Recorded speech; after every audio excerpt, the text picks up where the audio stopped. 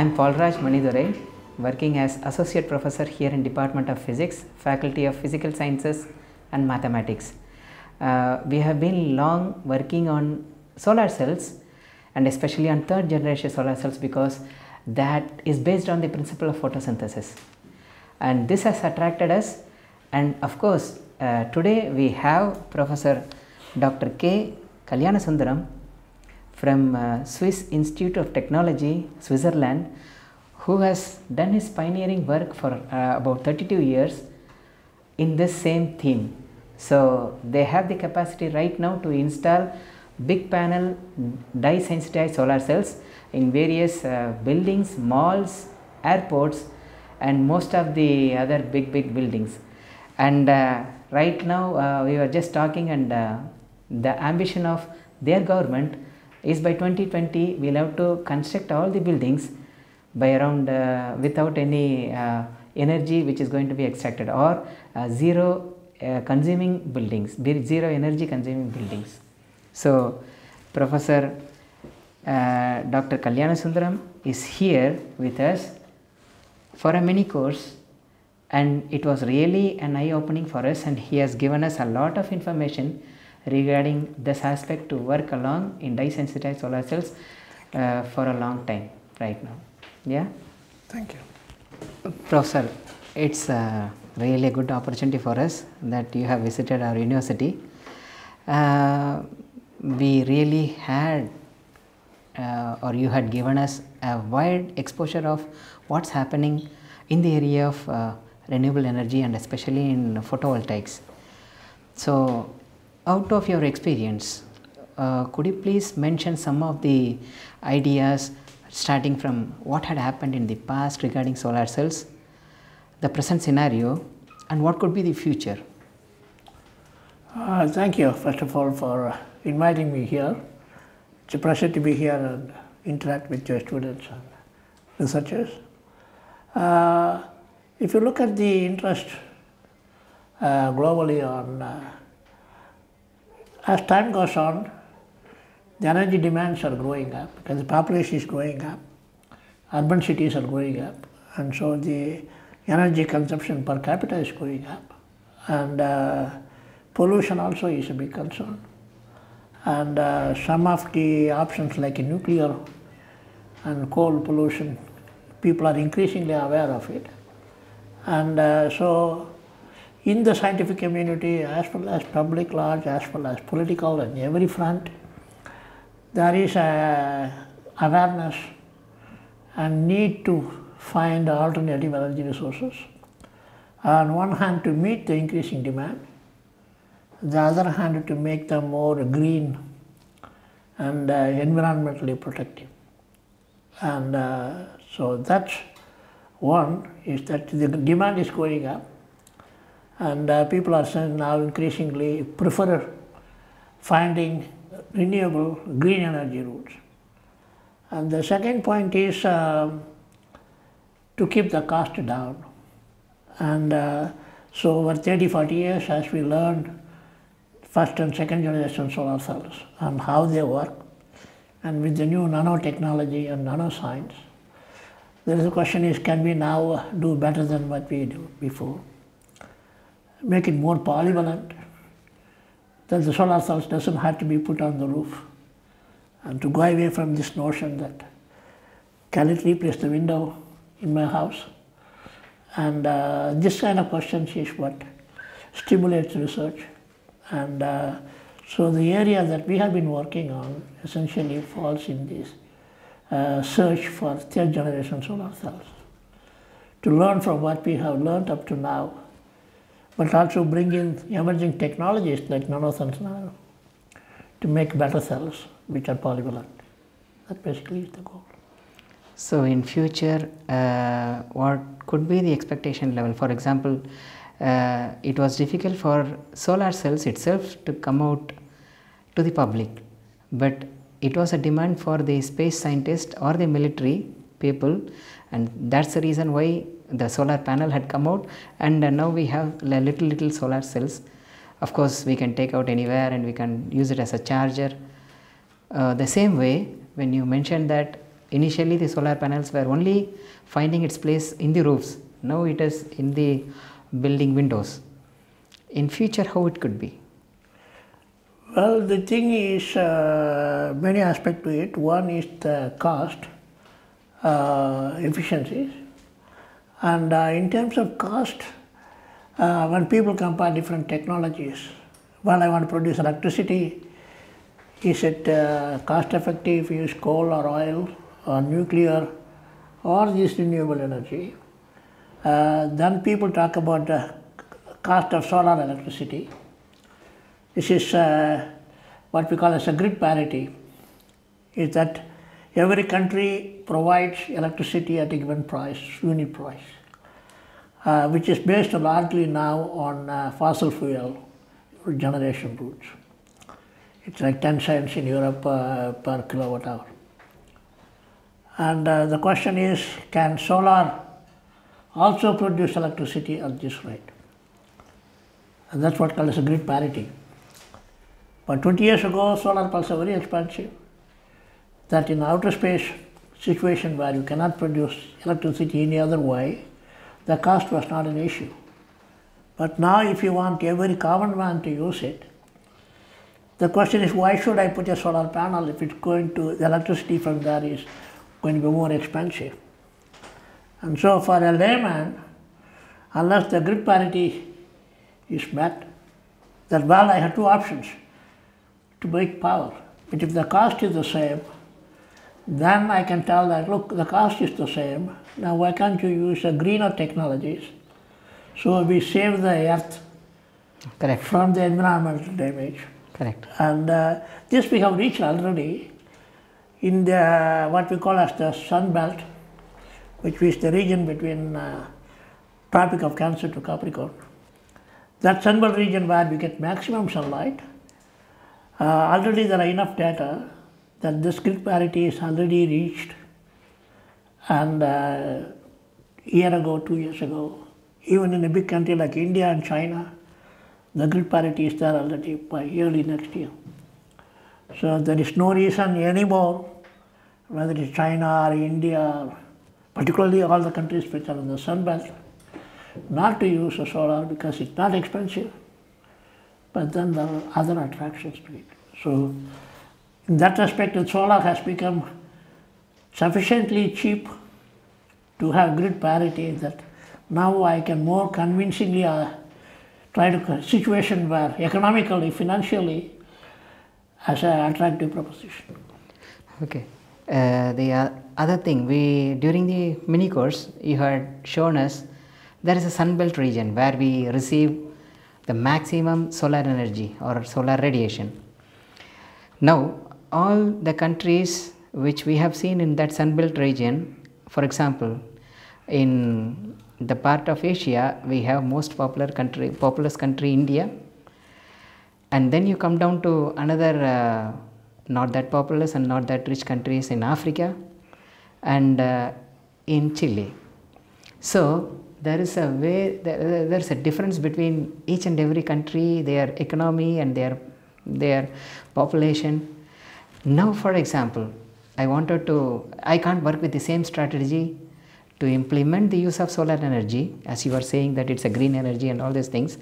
What is the strategy we will have to take up, or in your experience, could be done whereupon we are approaching one way for the most populous countries, the other way, because they are not equal, the other way for the less economic or less populous countries. So how could you deal with this situation just to implement that? Yeah, kindly please use the green energy hereafter, so something like that of that, if I want to do a campaigning kind of a thing.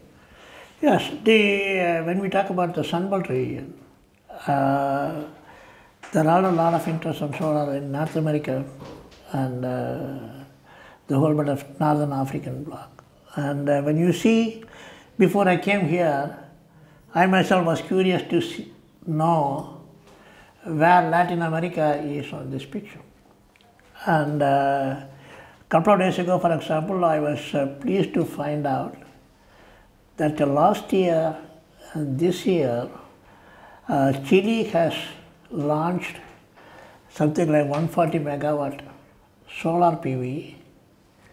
I don't remember exactly the name of the place in Chile, but that is labeled as the biggest terrestrial solar power generation in Latin America. In Antofagasta. And they have one already, and now there is a second one. And so that's the good news that in the scientific political scenario, Chile is already trying to become the leader in Latin America. And they are, in terms of solar radiation per unit area, they are well placed. And if the universities also can get sensitized, and all the renewable energy interest also looks in that here is one country where we have all the potential. We are already made a benchmark to be a leader, that to have sustained and have a rapid growth, then we need to bring the academic community involved and support vigorously. And so there are many countries in the northern hemisphere where we don't get there are a lot of support for renewable energy. And there is no reason why those in the Sunbelt region, particularly if you're talking about Latin America and Chile in particular, they have a lot of sun coming per year. And they are already made the first step. And so that way my wish is the renewable energy and the government and the university, they all work in tandem, that the solar implementation of the future brings in the second and third generation technology also, and not just the silicon, because right now what they have done is all first generation silicon solar cells. But I think if there is interaction at all levels, there is no reason why the second and third generations can also be part of this renewable energy growth in Latin America. So the other question which is there right now in my mind is, say, mini course on solar energy harvest. So a lot of people were interested, and there are really groups of young kids who are secondary students. They were more interested after seeing the experimental, how the panel work, and which you had taken it from your place. They were interested, and they were also very curious to know how a third generation, what is a third generation solar cells and how it works. And now if you are going to see the same scenario in any house, parents also love it. They also say, yeah, if you are going to study solar sciences, but there is some lag, the momentum is missing. In the academic and the research area, what could be that momentum which we lack, and how could we boost up this momentum? I would like to know it from you. Well, there is this one notion that developing and working in science is expensive, that if not every scientist, some who are capable of, have an obligation to explain to the public what they are doing, why they are doing. And so particularly if you want to sensitize, I always like the idea of talking to the students and the younger generation, because the one hand they are more open to entertaining new ideas because they have not grown with the conventional school of thought, and they are very receptive to new ideas, trying out new.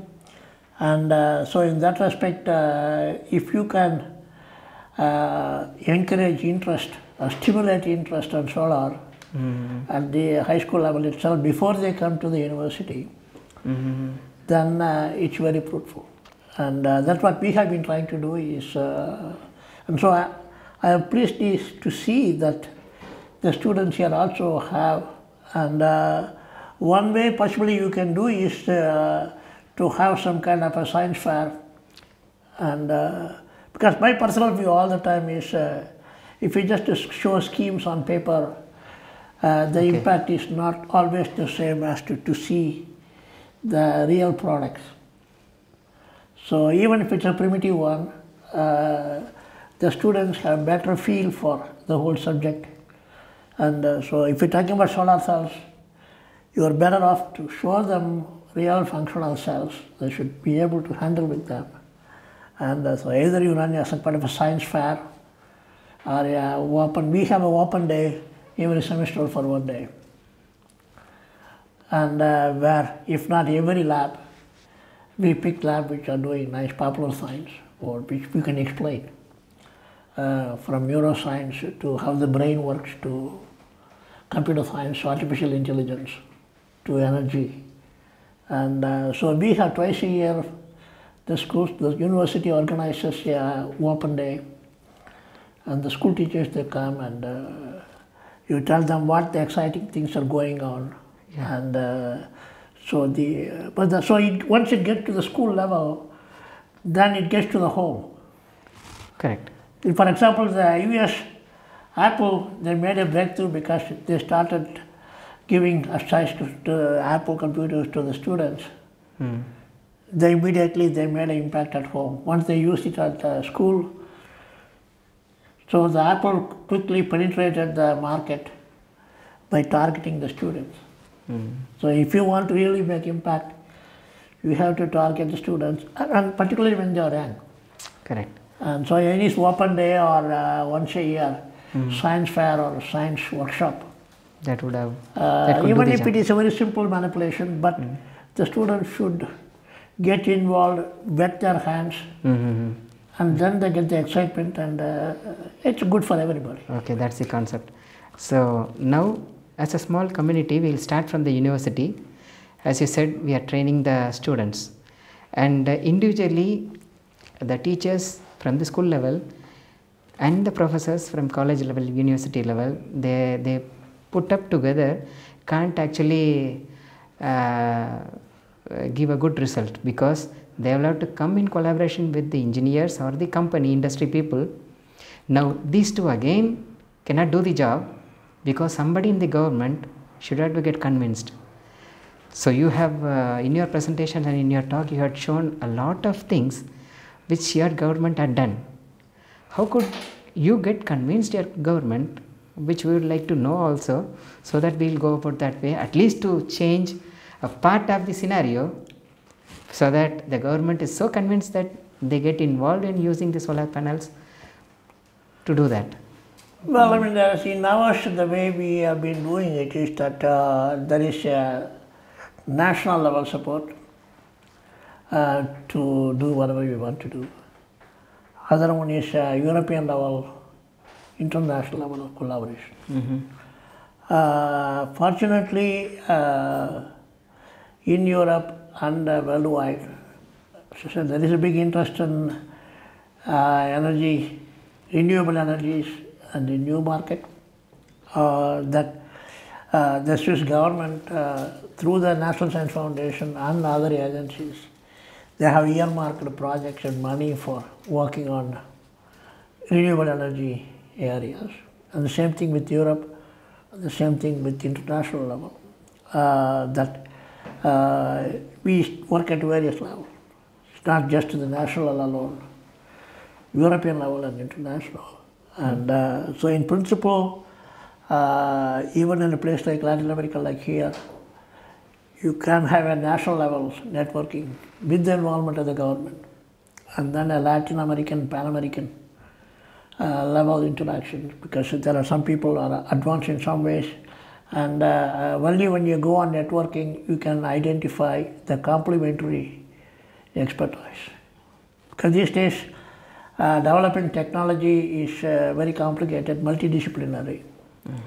And so if you cannot find all the expertise you need that in your own campus, it doesn't have to stop you from doing it.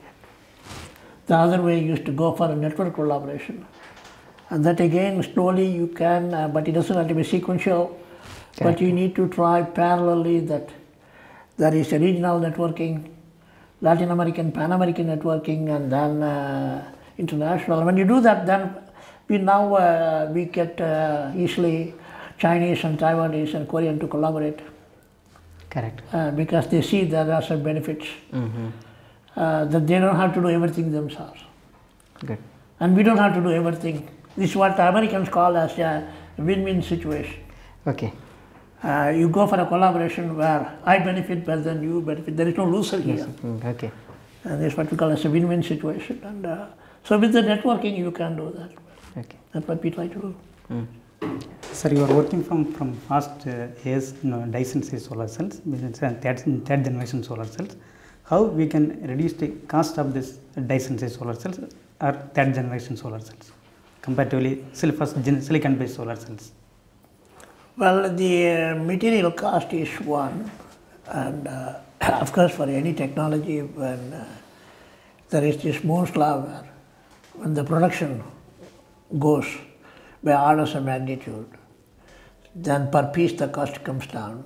As people have shown with semiconductor chips and a whole variety of things. And solar cells also is expected, and it has come down in silicon and cadmium telluride.